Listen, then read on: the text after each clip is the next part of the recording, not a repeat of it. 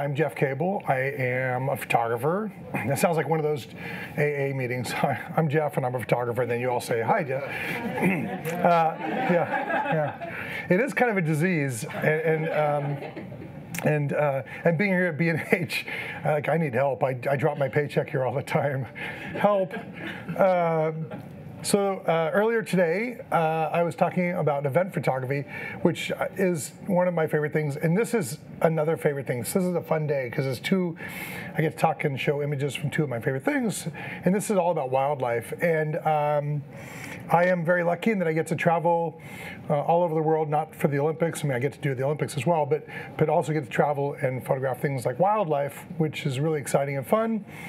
And we were actually at Disneyland, my daughter and I, last week, and I wanted to take a picture on the jungle ride because I was going to say, like, unlike Disneyland, you never know what's going to happen when you're on safari. Like, the hippo doesn't come up in the same spot every time, but we never did ride the ride, so I didn't get the picture. But what I'm going to talk about today is photographing wildlife in all aspects. I realize that not everybody has the luxury of going to Africa once or twice a year on safari, but so I wanted to make this something that would be advantageous across, whether it's at home. Actually, I'll just take you there. Whether it's around your house, local parks, national parks, zoos, animal parks, or if you're lucky enough to go anywhere. And I'm gonna go back for 1 second. This is sponsored by Tiffin. I wanna give a shout out to them because if it wasn't for them, I would not be here. And Tiffin is the filters I use. I was saying earlier in the other presentation, in front of every one of my lenses, I have you can tell I have the silver ring on the front. I actually like the silver. Some people don't. I love it because it reminds me if I do have a filter on there, and I like to look and go, okay, good. I use their HT filters, which I used to say in the early days of photography when I started, don't use filters because I don't want you putting a subpar piece of glass in front of an amazing lens. And then Tiffin came out with these, which is the digital HT. It's a high transmission glass, or high transmission titanium multi-coated glass, which is their way of saying it's just really, really clear. I'd never used any kind of UV filters until these came out.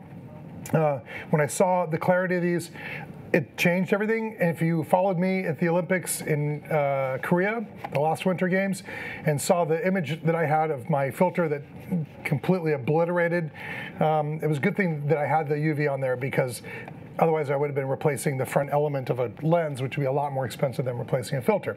So I do use Tiffin filters in front of all my lenses, especially when in places like Costa Rica, Tanzania, places where there's a lot of dust and harshness in the environment, which I want to keep off my lens. So I appreciate them for sponsoring. So moving forward, as I mentioned, photographing animals could be anything. And the first image that I put in here, I did for a reason, because this was literally, I live in the Bay Area, in San Francisco area, and we don't get wildlife in the Bay Area much. We have squirrels and stuff like that. But I don't know how these ducks ended up in my front yard, because we don't get ducks, but this was literally taken, actually they'd walked over next door to my neighbor's house, and I got down low to the ground and I shot this, and this is just the bush in front of their yard. But I took this and it was kind of a fun picture, but I put it in here because I want people to understand that you don't have to go on an African safari to take a nice picture of an animal, right? If you know what you're doing, if you take it right, you can get a good picture anywhere. So, and it's not just front yard. I've shot images not just on land. This is in Hawaii. We just did one of the whale watching trips, one of the few things in Maui that's actually reasonably priced. You can go out for like a 2-hour trip for like $35 or whatever it is. Every time we're in Maui, if it's during the whale season, we go out. So it's kind of fun to get that. And another thing to keep in mind is that I do have very nice camera gear. We'll talk about that a little later. But this is taken with a point and shoot camera. Many, many years ago. It's not the best photo in the world, but to me, it's one of my favorite images because I love dolphins, always been a favorite animal of mine. We were snorkeling in Maui, and we saw the dorsal fins of a pod of dolphins, and we started swimming out to it, and as we swam out, they left. I was depressed, but then they turned around and came back into the cove, and we swam with them for about an hour. and this little baby was there, and you could tell that the one next to it must have been hit by a prop or something because the back end of its tail is cut. But it was one of the coolest experiences. As my daughter said when we got back to shore, "Dad, you can now die and be happy." It was more of the moment to me and the excitement of being there than the quality of the photo per se, because I've seen better images obviously of dolphins underwater, but this one means a lot to me just because I was able to get it. One of the great tricks to shooting good underwater shots is to stay close to the surface, because the sun doesn't dissipate as quickly. So this, as you can tell, was very close to the surface. This photo was taken in my backyard. I just happened to be sitting there. We have hummingbirds that come by once in a while, and I sat out there for about an hour. I'm a very impatient person, so I usually don't sit anywhere for an hour, but I just sat there for an hour and just fired off some photos. So it's not like you have to go around the world for it, although you can get some. Well, I'll show you images from around the world. This is in Yellowstone, and this is driving down the main drive. And we saw a herd of the sheep there and got some shots. And then to get more exotic, this is in Costa Rica, in the rainforest, one of my favorite places to shoot. Twice a year we go and I teach there on the Osa Peninsula, which, if I remember correctly, National Geographic said it's one of the most like the grouping of amount of wildlife in one area and the varieties. There's almost nothing like it in the world. So they have everything from monkeys and sloths, and you'll see a lot of the images in here. But these tree frogs are like literally about 1 inch in size. So you want a macro lens. But before going to Costa Rica the first time, I went there and the only shot I wanted was the tree frog because I just love their eyes and it's so cool.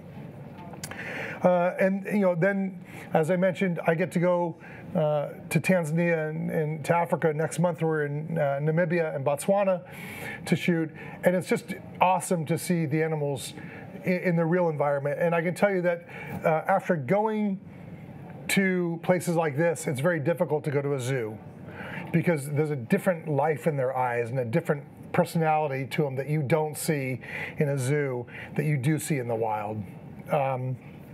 And as I've explained many times when I've presented and I talk about this, each image has a story. So you'll see the image and see 3 elephants. And I remember sitting here waiting for the elephants as they're coming toward us, and we kept moving our vehicle to try to get in front of them. And as they came, the 3 of them together, thinking how cool it was to get all 3 of them nice and close in one shot. So here's the thing. For those of you who are shooting in a zoo or not in the wild, I always tell people to kind of compose tightly. A tight composition to avoid the distractions of the background.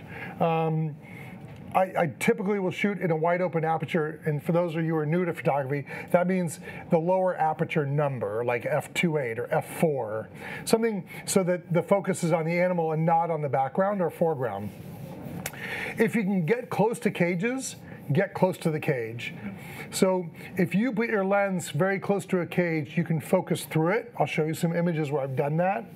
Obviously, don't do that if there's an animal with claws. That would be a bad idea.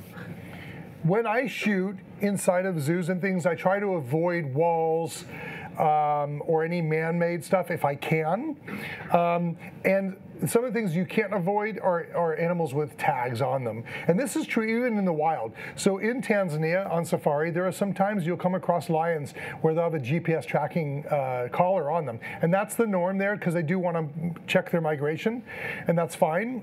I try to key in on the animals that don't have it, but as I said earlier, the job of the photographer is to tell a story, and part of that story is the fact that they track these animals. So I'm okay with that in certain cases. But this is like a shot I did before I ever went on safari. This is at the San Francisco Zoo, and this is a shot. I liked the baby that had just been born, and I kind of liked the shadow on the wall. But typically I would avoid this kind of shot because I really don't want to see all the man-made stuff behind him. And this is also at the zoo, and this is a young pelican, Flamingo, thank you, with a tag on its leg. And you can see the other one, even the adult has a tag there, but it's very apparent, it's very in focus in your face there. But again, it tells you that, you can tell by the environment that it's on man-made land and so forth. So I typically would shoot lower and get closer to it to just get the head. And also true, this is taken through a fence. There's in California, in Napa Valley area, there's a place called Safari West, where they try to simulate the kind of safari feel in California. And they have these animals. Now, if you stay back from the cage, this is what you get. So I'm focused on the animal, but the cage is there. If I move close to the cage, you can actually get a shot like this. And the reason is I'm shooting close enough that, and my aperture is wide open so that the animal is in focus, and what's really close to the lens is so out of focus you don't see it. There are times, if you look really closely, you can actually see somewhat of a grid. In this case, it's not very apparent at all, but you would not know that this and this were taken in the same place. So just by getting close to the cage or shooting at the right angles, which I'll show you in a second, you can actually get a nice shot. This is a shot in Alaska, and this is actually at a place where they rehabilitate eagles, and the blue that's behind them was actually a piece of plywood that was painted blue. And then they had this like little shrubbery off to the side. So I actually positioned it and shot it so that the eagle, this is taken at f4, the eagle's in focus, the background is so out of focus you can't tell it's plywood, it kind of looks like a sky. And so it's a way of kind of faking it, or at least getting a nice shot of an eagle, even though it's in captivity, and not showing that. Same thing here, I like this shot because I love the eyes. Although it looks a little sad to me with the expression, I still like the shot. That was taken at San Francisco Zoo, and I positioned it so there were no distractions. It was strictly grass behind. But still a nice shot of the eyes and decent light on them. Also taken in the zoo, again, really tight composition. You can't really tell if that's in the wild or not. So this was one of my favorite shots of an animal prior to going out in the wild. But it's a good look. A lot of times you could tell if they're in captivity or not based on how clean their coats are. How brushed out they are, or a lot of times the claws of the animal will be ground down because they're on cement, as opposed to having full claws. So like I said, this was a favorite, as was this at one time. This was also taken at the zoo. So you can get shots at a zoo and get reasonably good photos. One thing that people have told me, and I've tried this, some people frown on it, is whenever they get fed, they hear the guy coming with the food, and he's got his keys to unlock the cage. So if you have keys and you dangle them, they will stop and look at you. Now, some people say that that's not fair to do, but it works. So this shot is still one of my favorites. This is taken in Costa Rica. On my first trip there, we didn't go to the Osa Peninsula, so I was just near San Jose, Costa Rica. And there's a place where they have wildlife in captivity. And this is a toucan that was actually in a cage. And I shot it with a 100 to 400 lens, the Canon 1 or 400, at 400 millimeters through a fence, and you cannot tell that there's a fence anywhere in front of that. And so I like the colors and the angle, and again, I was able to focus so tight you can't see a foreground or background that's distracting. And that's important, having that aperture. And I put this in for Carol because we talked before this, and I did not have a sloth in here, so it's in there now. And this also was in a rehabilitation area, and the sloth was above me. I shot this at ISO 10,000 and didn't think it would be that great of a shot, and it turned out much better than I thought. This is taken with the 1DX Mark II, and I really like it because the eyes are so well lit. But again, I kept it super tight so you can't see that it's actually in a cage. So I was in the cage with it, so I didn't have to worry about any kind of grid. But I didn't want to see all the man-made stuff around it. So the leaves were put in there for it to eat, but I shot through them to make it look natural. Even in Tanzania, even when we're in the wild, I'll still shoot tight. So this shot here, these guys will come out and they're kind of scavengers. Now, in many of the areas, they're very wild and they do what they're supposed to be doing.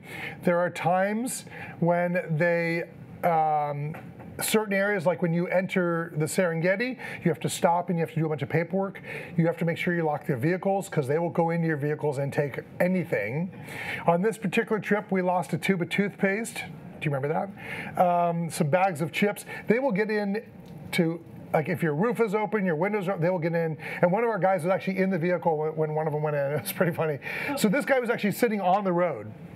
And so I got down really low, focused on the ice, shot really tight, so you can't tell that he's on pavement.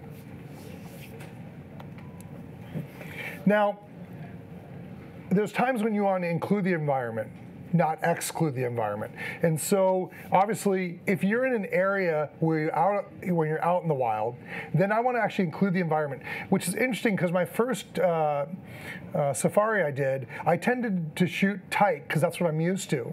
I wanted to show the animal as close up as I could get. And then it wasn't until I got home that I realized that I actually liked my wider shots maybe even more than my tight shots, because tight shots you could get maybe in a zoo or somewhere, but the wide shots show the environment. And you can use your aperture to your advantage. You don't have to shoot wide open all the time. You can actually shoot at a narrower aperture to show more of the background. The other thing you'll see in the photos that I really like is to look for patterns or synergy between the animals. So I'm going to start with the zoo scenario.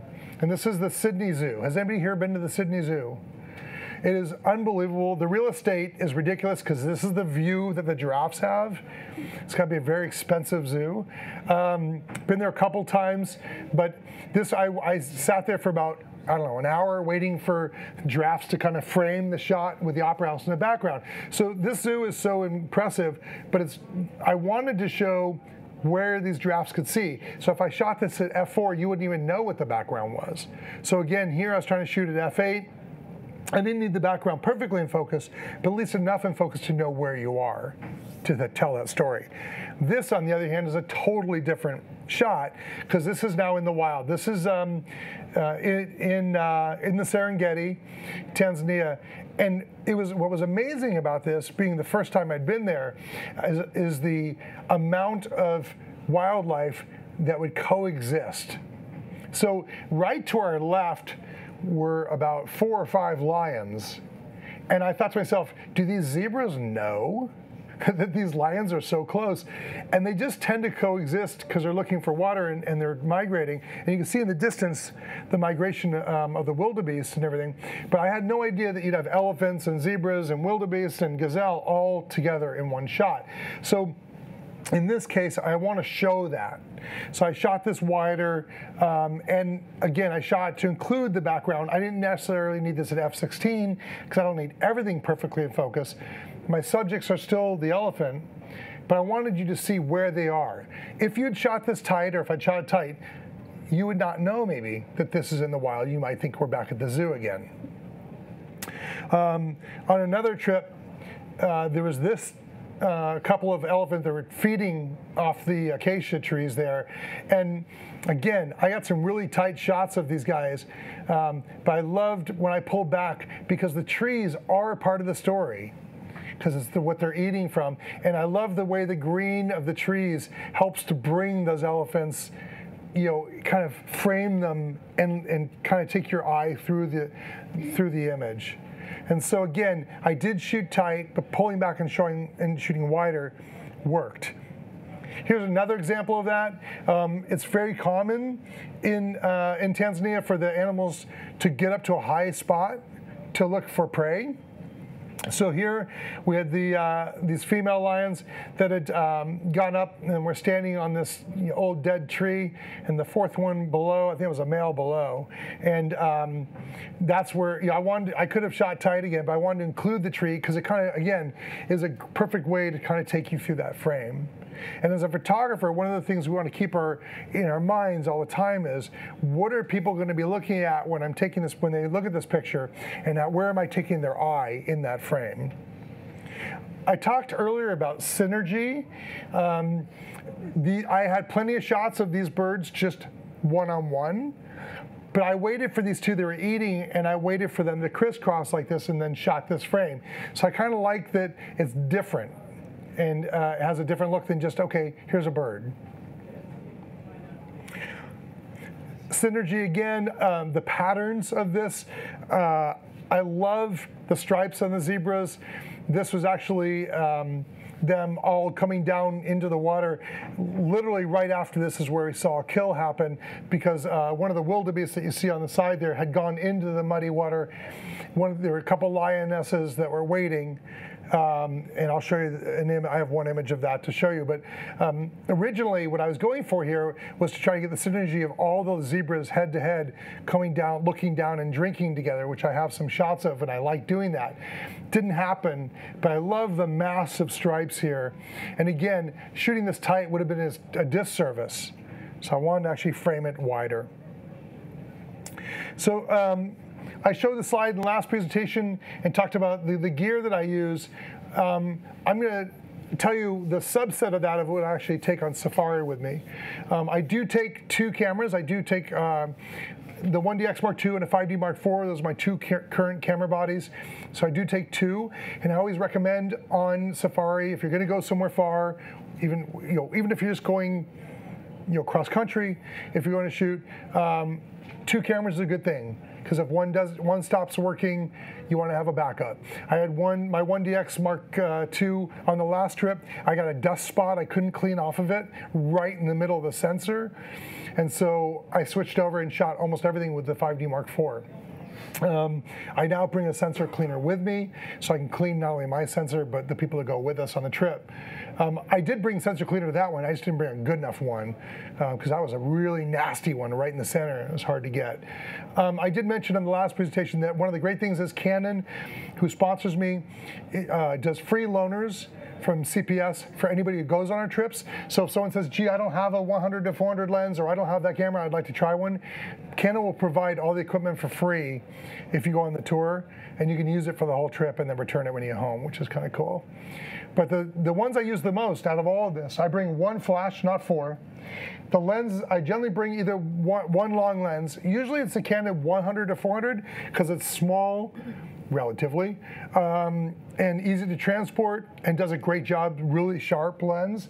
If I want to go big time, I'll take the 200 to 400, which is a bigger lens, as a built-in teleadapter. I can flip a switch and go to 560 millimeters, which is kind of cool, but it's big and it's heavy. I don't bring a 70-200 because I rely on the 100 to 400 as my one long lens, and I either bring a 24-70 or a 24 to 105 with me, and that's my one wide. I generally keep a wide lens on one camera and a long lens on the other. I do bring a 16 to 35, which is a much wider lens. Rarely use it except for if I'm going to be doing night shots of the skies, things like that. I might use that lens. I don't bring a fisheye, because one of the things you want to do if you're going to be traveling on safari things, you want to keep it light. So my one think tank bag that you see right here, that's the bag that goes with me, and that's it. That's all my camera gear. And then I have a carry-on bag for my clothes, and that's what works the whole way through. I don't bring light stands and modifiers. I do obviously bring Tiffin filters, both UV filters, as well as I bring circular polarizing filter. I love that for getting the punch of the blue skies and the clouds. And then I do carry a travel tripod with the Acrotech head. I don't take the big tripod. I want one that's easy to travel with, because really we're only using it for night shots, and that's it. I take one think tank bag, and that's just the backpack. Black rapid strap, lots of memory cards, and actually a lot of memory cards, because I try to keep everything on card if I can. I do bring some portable solid state drives and hard drives, not only for me to back up, but I also like to back up for all of our attendees in case there's a hard drive crash, so we don't lose our images. We do not want to lose our images. One of the cool things that I like to capture is the interaction between the animals. As I mentioned, it's nice to get a shot of one animal, but it's more interesting to get a shot of multiples. Sometimes it's the same species, sometimes it's multiple and complementary species, which I'll show you in a second. I love the infants at play, and the trip to Tanzania, January, February, you get that because that's where you have the infants. Someone was asking a question in the last presentation about the difference between January, February going to Africa versus like August. In January, February, you get the calving, or a lot of the babies. which is cool because you get to see babies. You also do see more kills because that is easy prey for the lions and the other animals. So you do see life and death. And interestingly enough, even of everybody we've had on our trip, there's some people you think that might be squeamish watching a kill, and that typically is not the case. People understand it's the circle of life, and it's just what it is, and it is exciting to watch, for what that's worth. The maternal instinct is something that has always fascinated me, how it's not just humans who care for our young, but how the animals do it is really something to watch. So here is the mother zebra, who looks pregnant, by the way, with a baby. And they tend to stand like that in opposite direction. That's how they look out for to make sure they're not going to be hunted. So a lot of times you'll see zebra and other animal that stand like that, facing each direction. But I love how the baby kind of went up underneath mom. It's that, again, that telling a story and that feeling that I love. This just made me laugh because taking a little ride and looking right at us, I love that. One of the things, obviously, that's very important when shooting, again, doesn't matter where you're shooting, could be your dog in the backyard, is what direction is that sun? This was late in the day. We had just finished the safari for the day. It was in the evening. This was probably a couple hundred yards from our camp. And we saw a pack of these guys go by with this one on the back and got the shot. And it was you could tell by how warm the light is. It was the last bit of sunlight. But I love how that sunlight got right in the eye of the baby. And this trip, it was kind of funny because this lioness with her cubs, they were coming right toward us. We were driving down, this is in Ngorongoro Crater, and we stopped and they came kind of right toward us.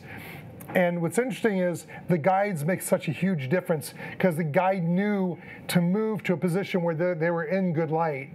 The minute they crossed and went to the other side of the vehicle, all the good light was gone and they were in a shade and we lost that. But here we had nice light right into their faces. But I love the little cubs in comparison to the size of the mom. 2 baby giraffes. And actually, one of these, and I think I have another shot later, one of the babies had just been born and it still had the umbilical cord, which was about probably 2 or 3 feet long, that was hanging from it, which is really exciting to see.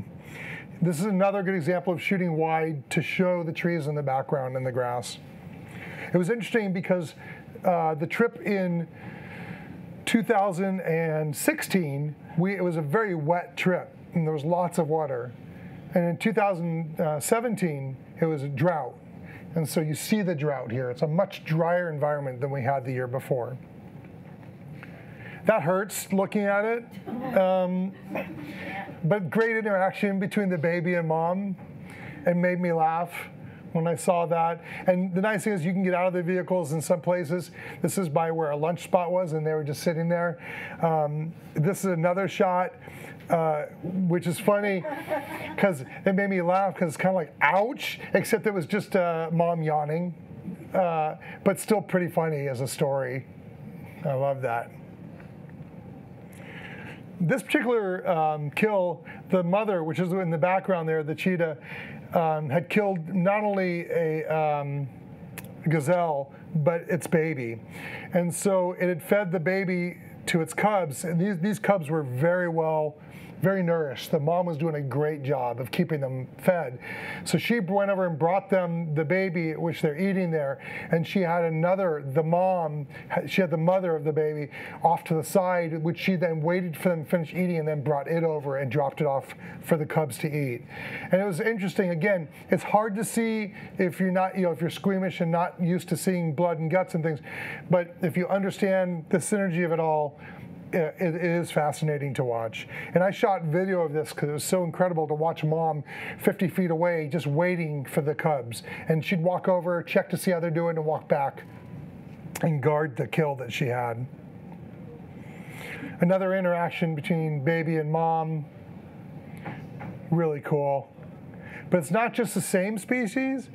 Here's a case where you've got the oxpecker, that these guys live this is their environment and their home. They go into their ears and clean them, and they go in their noses, and they're all over. So a lot of times you'll see one of the bison, or whatever, and you'll see numerous birds either on their back or coming around on the side or coming out of their ears.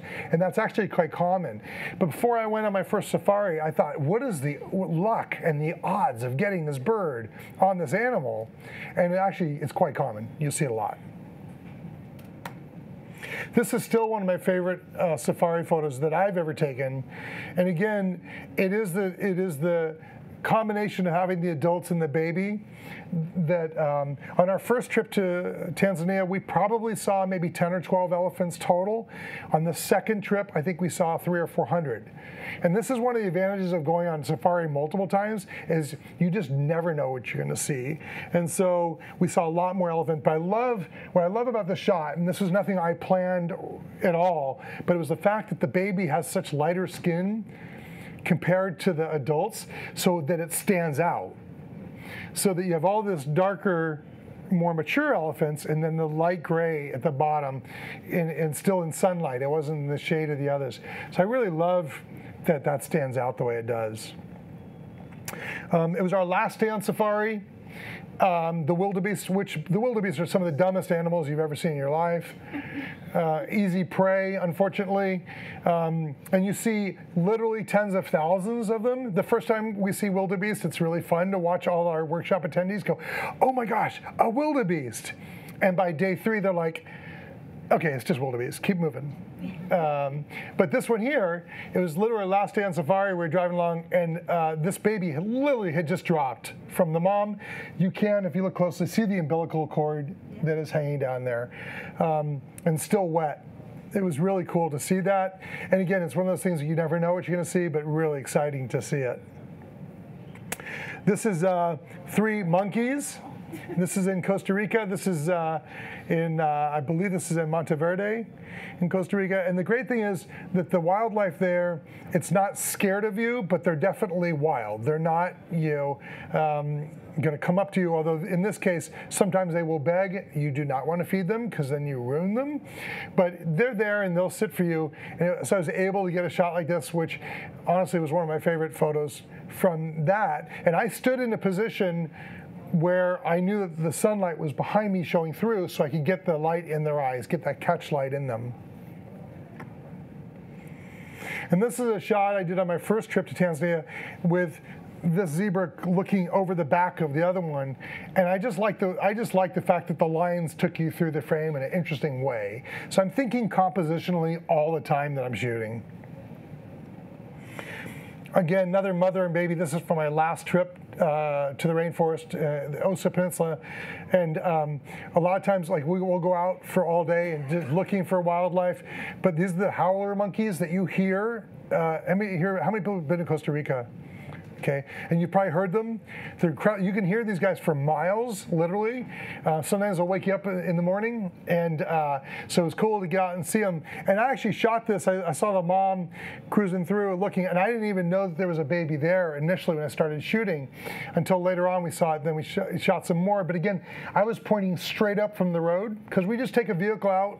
You don't have to hike there at all. You just get out of the vehicle and you can tell when there's monkeys a lot of times, just because if it's not very windy and there's leaves dropping on the road, that means you've got monkeys above you because they're disturbing the foliage. And that's what happened here. So we saw our guide saw some leaves. He hit the brakes, we got out, and this is what we saw, and just pointed straight up. And a lot of times when we're shooting this, I'm teaching spot metering. And so if you use evaluative metering, which is standard setting for most cameras, it won't meter correctly because you have your bright sky and everything goes really dark. So one of the first things I teach when we're on tour is I teach everybody about spot metering, and we spot meter on the face so that it's exposed correctly, and we don't really care as much about the background. This is Synergy. Yeah, these guys were, we were invading their privacy, I guess you could say. And the funny thing was, when we shot this is in the resort that we stay in the rainforest. So we stay in one resort the whole time, which is really nice and convenient because we go out for day trips and we don't have to move stuff. And one of the guides actually speaks frog. And so he can make the sound and they'll answer him. It's the weirdest thing ever. And so he was able to like find these frogs under a leaf. And so they came and got us a dinner and they go, hey, we found these 2 frogs. So we had some little LED lights. And this is me just holding a macro, the Canon 100 macro, which is, I should have mentioned, whenever we go to the rainforest, I always have 100 macro. And this is me holding it. And I should have put the picture in there. Like we had 3 guides and my daughter all holding lights to get the shot because it was pitch black at the time in the night because they are nocturnal animals. But it's fun to get this. So just like any other photography, it's all about the light. If, as I mentioned earlier, there are times we'll be driving along and you'll see a pack of lions, and we see a lot of lions in Tanzania, and you'll be like, keep driving. And the people are like, why? I go, well, if they're an interesting pack, we'll stop and use our eyes and watch them. But photographically, there's times when it's just not a shot. And I actually coined an acronym that I yell out to all of our attendees. I'll say NASBIC, which is not a shot, but it's cool. And so I kept saying that, and I coined NASBIC. So when we're on tour, there's times where I'll tell everybody to stop, and I'll just say NASBIC, and everybody knows, let's watch this pride of lions with our eyes. We don't need to take the photo. It's crappy light, but it's still fun to watch. And so, and this is something where people ask me all the time, like, should I bring my spouse? So of course, you're on safari. Whether you want to take a picture or not is your own prerogative, but you're seeing wildlife. And there are times when it's actually not a bad thing to put our camera down for a minute and just enjoy it for what it is. So, our guides generally know, and I tell them this is what we're looking for. So as we're driving, I'll tell the driver we're looking for stuff on the right side right now, or if we're going a different direction, I'll be now we're on the left. So let's look for animals on that side. But again, if there's something interesting, we want to stop either way. There are times that actually using a flash outside will help, and a lot of people underestimate the power of a flash. I've used a flash from hundreds of yards away, and it still makes a difference. So I'm going to show you some examples of that. And portrait rules still do apply. So you want to focus on the eyes. You want to think about the lighting on the face.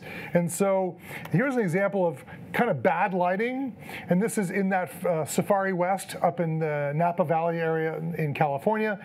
And so they have them in kind of not cages, but you go through like a fence to go into each of their areas. And that was just, it was cool to see it, but the lighting was horrible. Now, inversely, the light on this bird, this is the same bird that you saw that I shot in the wild where they crisscrossed, and this is one that was actually in Safari West. I was able to get nice and close, but the light was really neutral and worked to my advantage. This was taken on a pier off of Pier 39, which is right near Fisherman's Wharf in San Francisco, and they've got a ton of these guys, and the light was fine. It was nice and foggy, as it is many times in the San Francisco area, and allowed me to get a little bit of sunlight on them, but still stay, without too many harsh shadows. This one here was one of my favorite shots from my first trip to Costa Rica, because this guy looks like he's guarding. He looks pissed off, is what he does. Yeah, it was pretty funny because I was just, so I was shooting, this is with the older 100-400, which is not nearly as sharp as the new one, but still pretty good. But I was just waiting him out, and he kept moving on this branch, and then he moved to this spot and moved right into this light. And my first thought was, I better get this shot, because the light was so perfect on him to allow me to light the head, the face, the hands, and let everything else go dark.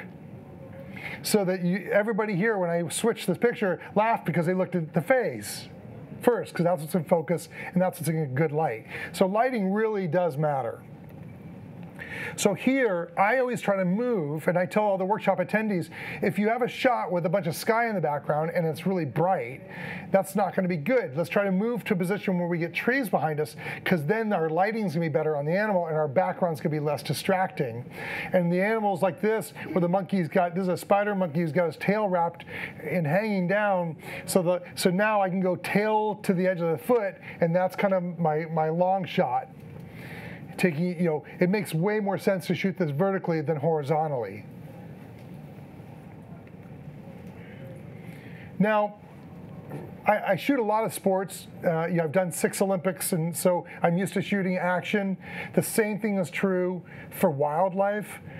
You want to try to get good action shots, and you have to be ready for them because you don't know a lot of times that it's going to happen.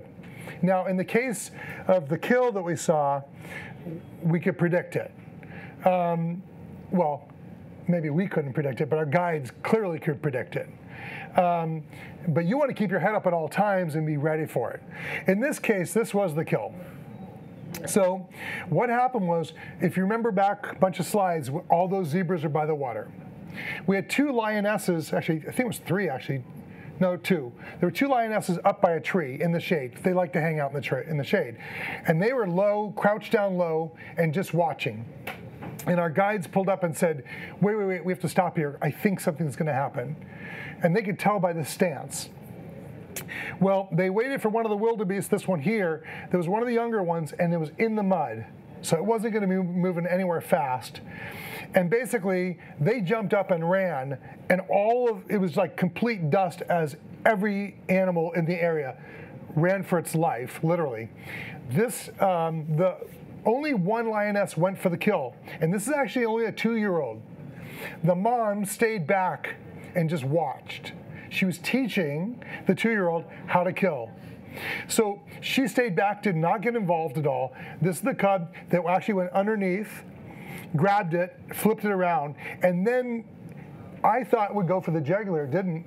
Actually put its head on top of its mouth, over the mouth and nose of the wildebeest until it suffocated it. It took about 10 minutes.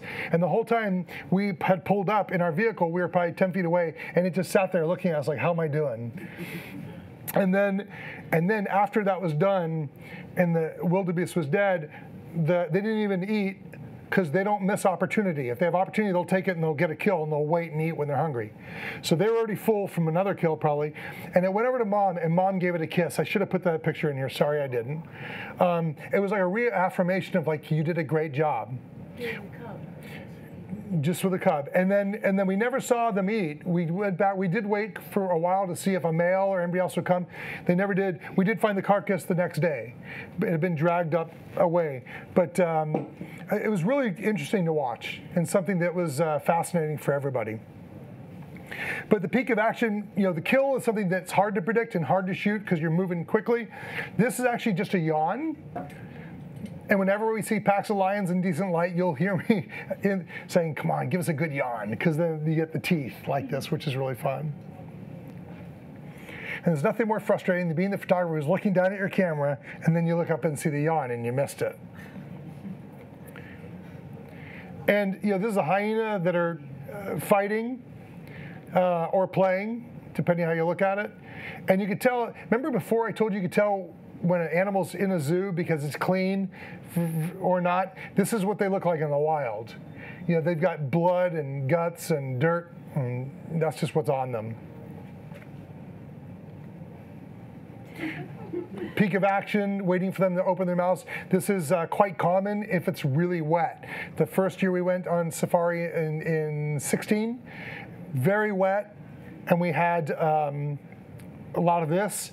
Next year we went, it was a drought. There was almost no water at all, and it was like they were just dormant. There was no open mouths at all. But it was cool to catch that, so you had to be ready for it. You want to think about like creative composition. And again, I told you in the last presentation when I talked about shooting events, I like to be creative and try something different. When I shoot the Olympics, I try to do motion panning and do it different, because that's what's interesting to me, especially if you have 1,000 other photographers at the Olympics. How do I shoot something differently? So I'm always looking in all directions. There's times when everybody's over here looking at the lion. I'm like, there's a cool elephant right here. So I'm always looking around. I'm shooting up. I'm shooting down. I'm thinking about my aperture. But you want to be aware of your entire surroundings. In this case, I really wanted to be aware of my surroundings because I was in the water when I shot this. So I was standing, this is right at the resort. We stayed at a place called Crocodile Bay. I wasn't in any danger.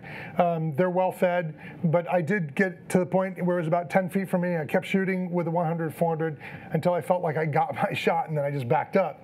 But it was fun to get the shot anyway. This is taken in captivity. So what do? I turn around and I shoot up, because now I just have sky and trees, so you don't see all the man-made stuff, or even tighter if I want to. to try to show even more of just the face. Or sometimes I'll get creative and I won't even try to get the face, and I'll maybe just focus just on the patterns in what they have to offer there. And there's some amazing patterns in the wild. And even something like this is in Costa Rica. There's times I've shot macro shots of just the eye and the wing, and not even the whole butterfly. So there's things like that that you can do to have some fun and try something different. In this case, I was shooting really tight. Sometimes I'll shoot wider. And in the previous shot, all I had was greenery. Here I had some flowers, so I thought, okay, I'll include that and I'll go rule of thirds and change it up. So as I'm shooting, I'm always shooting vertically, horizontally, trying different things. And when I'm teaching, I'm telling people that. Try getting this in focus, try doing this. Try some different things. Get underneath the leaf. So this is one of my favorite shots from my first trip to Costa Rica. And I'm laying on the dirt on the ground because this is about maybe a couple feet over the ground. If you looked at it from the top, it's like, yep, there's a lizard on a leaf. And it was fun to shoot, but it wasn't much. But when I looked underneath and I took the time to look down and look underneath, I'm like, that's kind of cool. Because now I have the silhouette of the body. Luckily enough, I had him peeking out over the leaf.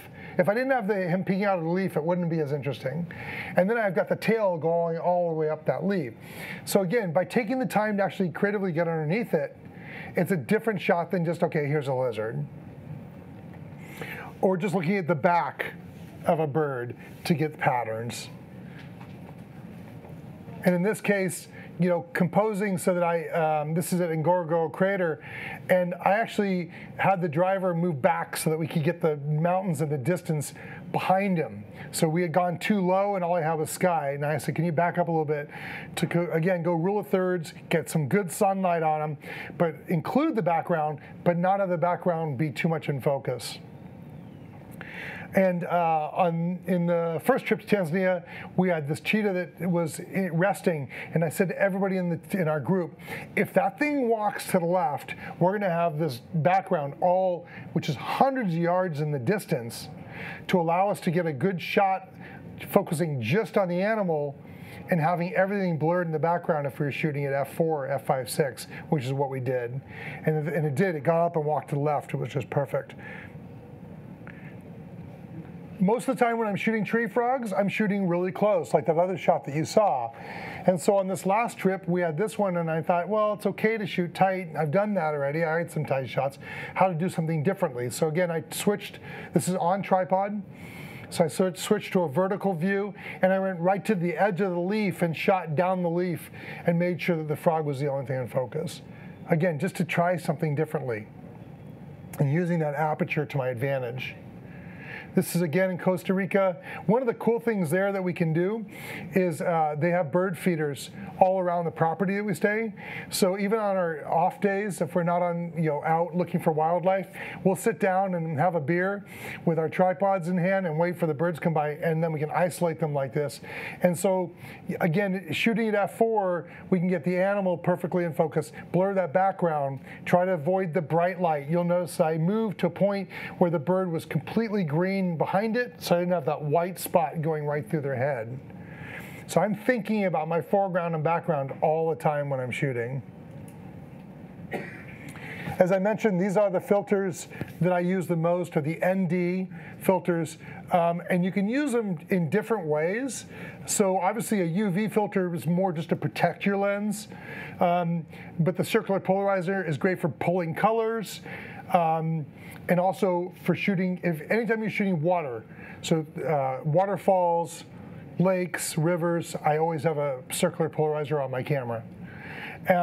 So here's an example. In Tanzania, this was of course during the wet time, you can tell because it's so green. This is that cheetah shot that you saw where it had walked across that area. This was on the flip side of that. We had pulled down in this green area, and everybody was still watching the cheetah to the right. And I said to everybody in the group, look to your left, look how beautiful. And you'll see the light spots. It was wind blowing through this field. And it was just beautiful. And so using the polarizer allowed me to bring the greens and the blues of the sky out really made a big difference. The other thing you can use is an ND filter, which is basically cuts the light out of your lens so that you can slow your shutter speed down.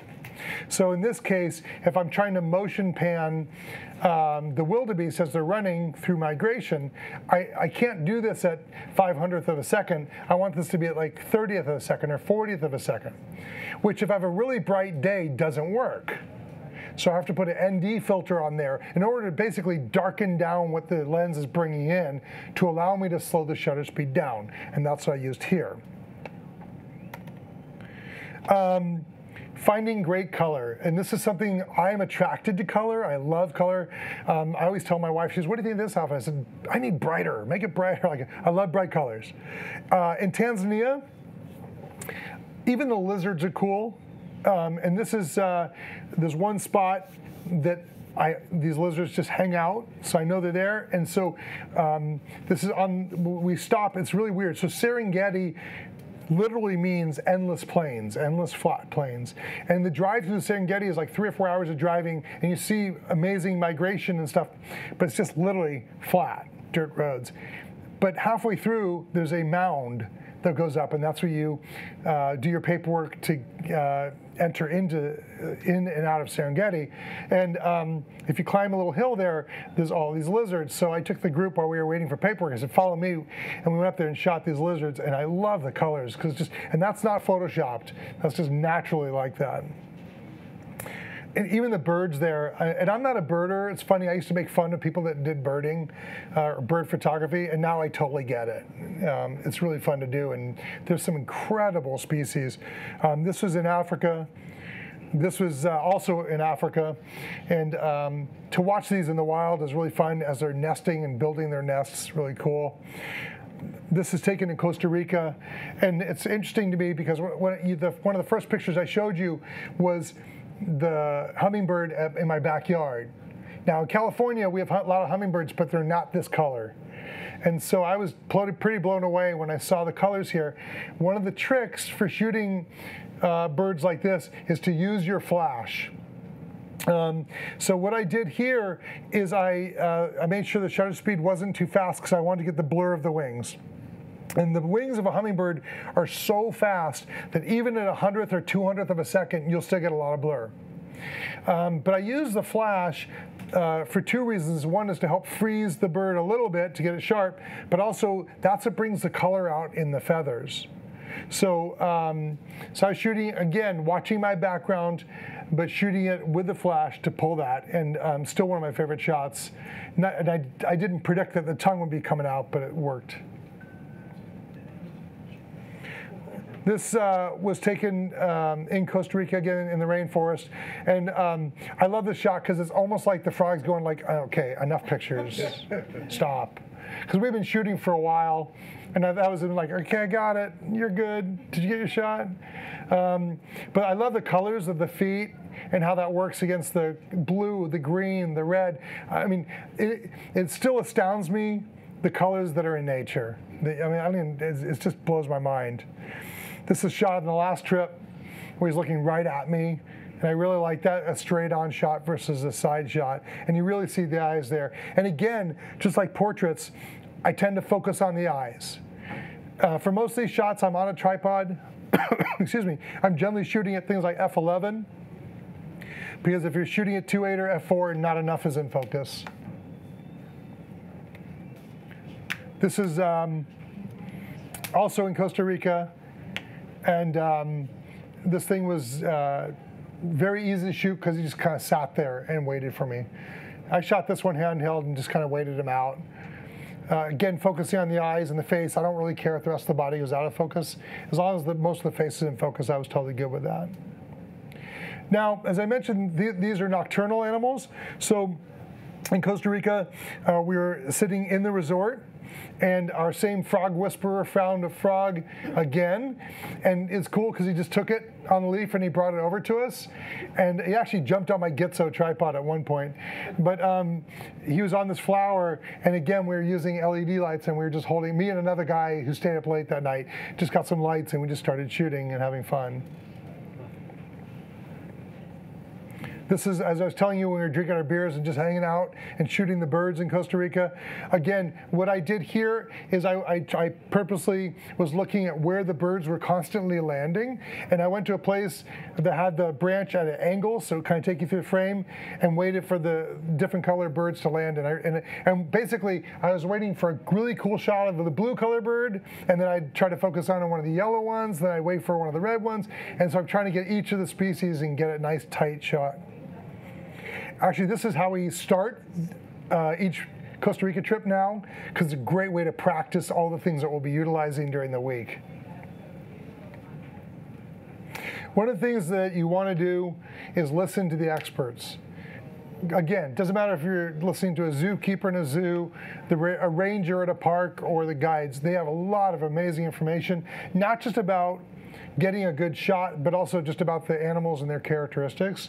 So I could tell you the guides make or break a trip. So whether you're going, I know I was talking to someone who said they're going to Botswana next month, and as we are, but they're not going with us. But it doesn't matter. The guide is going to make or break that trip. So you want to make sure you have good guides, because they're the ones I've had guides. We're driving 40 miles an hour down a road, and they hit the brakes. I'm like, "What did you see?" And they said, "There's a dung beetle on the ground." I'm like, "How did you see that at 40 miles an hour?" It's incredible. They see things, and they also know what to look for. Like I said, they look for leaves coming off trees to know that there's wildlife above us. They know the characteristics of the animals. They also know an elephant, depending on how their ears are, whether they should be staying or do we need to back up and get out of the way, kind of thing. And so they know all that stuff, but they'll tell you a ton of information. Again, but they also are smart enough to know to help you in your photographs, because they're going to be able to predict things and say, "I think they're moving this direction." Or I've even had them say, "I think there's a lion nearby," and I'm just like, "Why would you say that?" And he goes, "Well, do you notice how the other animals are all moving in one direction and looking back? I mean, they're smelling something. Like, they know all this." So having good guides is really the key to getting good photos. I always have a slide in almost every presentation that says, "Push yourself," because every time I shoot, I want to push myself. Because of the fact that I'm ADD and I want to get something different every time, but I like to challenge myself as much as I can. So I try shooting off angle, or I'll try the burst mode and shoot more images than maybe I need to, or I'll try motion panning, which is something I did on the last trip. And this is probably my favorite photo I've ever taken on safari, probably because it was the hardest shot I've ever taken. And this is at 560 millimeters, handheld at 40th of a second. So it's very hard to do. And I was panning from a vehicle. We had stopped the vehicle. I was in it, though, and I was moving the lens at the exact same speed of the zebra. And what really made this shot, this is like on the second day of our trip, and I'm like, "Oh, I can go home now." But having all of the feet off the ground, all the hooves off the ground at the same time, with really great motion in the legs and the feet, and a little bit in the tail, but not in the face. And then, of course, the blur, because I'm shooting that motion blur, I don't have any of the background that's sharp and in focus. And this is still one of my favorite photos. But I'll try something different, just like this one here. This is a pack of zebra that were all running together. And so I'm like, all right, I'll try panning that.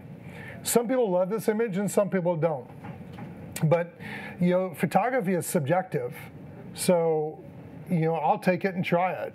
I like it, so I keep it.